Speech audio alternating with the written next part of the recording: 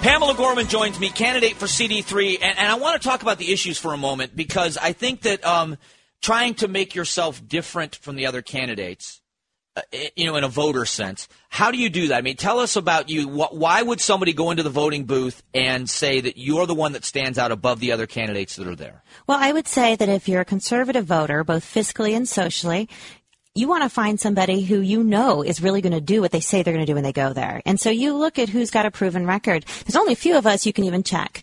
And I like that you can go to these watchdog groups like Americans for Prosperity and the Goldwater Institute, and you can see my record. I'm not just talking the talk, I've been walking the walk. But more importantly, you know me, Mike. Right. I don't just sit on my hands. I work double time to get the job done. And so as a result, I have a reputation as a leader. So I'm out there leading on conservative issues, not just voting right, but leading on them. And I think that's important to voters because they want to know what they're going to get. I think one of the things we've seen in this country is both parties not doing what they say they're going to do. And I think people are really tired of that, and that's why people are registering independent in large numbers. We don't just need to send Republicans. We need to send conservatives that will actually do what they say they're going to do once they get there. And you were in leadership in the legislature, and you actually left a post, and you went a little sideways with some of the people in your own party. Yes. Explain what happened there. Well, our Republican governor suggested a tax increase, the largest in Arizona history, as opposed to doing spending cuts.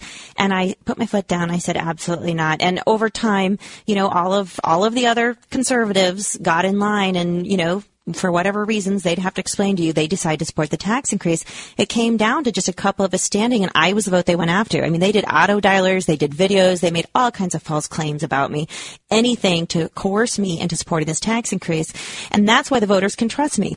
You know that under pressure, I will not bend. I will not fold like a cheap suit. I will stick up for the taxpayers. I will stick up on all of the good social and fiscal issues because that's why I'm there. And I always say, I'm not just trying to be someone, and I think a lot of people in this race are trying to be someone. Right. They need, something new to put on their resume. I actually am in politics specifically because I see things that need to be fixed, and I want to go do something about it. So give me a priority. You become the new representative for CD3. You're following a guy I have a lot of respect for, in John Shadegg. As do I, yes. What is your priority as going there as a freshman in the House of Representatives? What's the number one priority for CD3 voters for you? Well, I think the number one priority has been handed to us by this administration, and that's probably dealing with the border issue. We've got to go in there and fight, because if the voices from the border states won't fight for this, it's never going to be solved.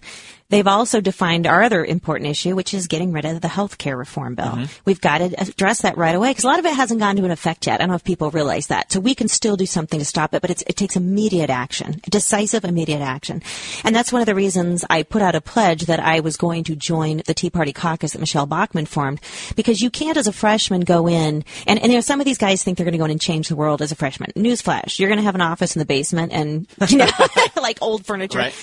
Your best bet is to join up forces with like-minded people of the same ideology that want to do the same things. And the Tea Party caucus wants to do things. They want to reduce spending, reduce the size of government. I haven't met anybody in my district who doesn't want lower taxes and less government spending and less government intrusion in their lives. So I feel very confident that I can quickly go in, become an active part of that caucus within the caucus, and we get some real work done. So it's the health care bill, it's the reform on taking care of closing the border, but also doing something to address the people that are already within and are breaking our laws. Absolutely cannot allow amnesty to be part of that discussion. And those are two very big things we have to do. But at the same time, we have to stop the bleeding with our spending at the federal level. Oh. And that's going to take some grown-ups, know. And one of the things that we've always seen is in the Republican Party as well as the Democrat Party, they talk a good game, but they don't want to make anybody upset by saying no to their stuff. Right. And you need somebody that will say no. And you've seen my record. You know what? I'll stand up to everybody, including my closest colleagues, and say, I'm sorry, no, this is wrong. We're not going to do this. Well, you've done a lot with social media and some things in this campaign that, a lot more than a lot of people have. If people want to check out, what you stand for and want to see your information, how do they find you on the different media sites? They want to go directly to my website, gorman2010.com, GORMAN2010.com. From there, they can click on following me on Twitter and Facebook, and we really have worked that social media. We have a network across the country. It's funny, I've been written up as being, the it girl of Arizona's congressional race.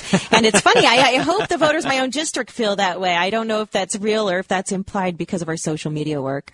Well, it's been fun to get to know you, and we work together in district stuff, and I'm really happy that you're in the race, and I hope that I wish you success. I mean, it's great to talk with you. You're happy about the campaign. I am. You're not angry, and you're running with people that you respect largely, and you've treated everybody respectfully. So I've got to tell you, I like that. It's kind of refreshing. Yes. Well, I believe that at the end of the day, I want to end this race.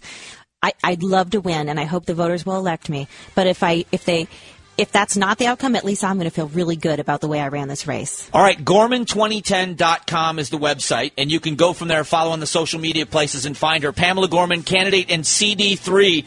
This is the candidate. We've interviewed them all. You've gotten to hear from them, but check out the website. I've told you, be an educated voter. Check into what they stand for, what they've done in the past. We'll tell you a lot about what they're going to do in the future.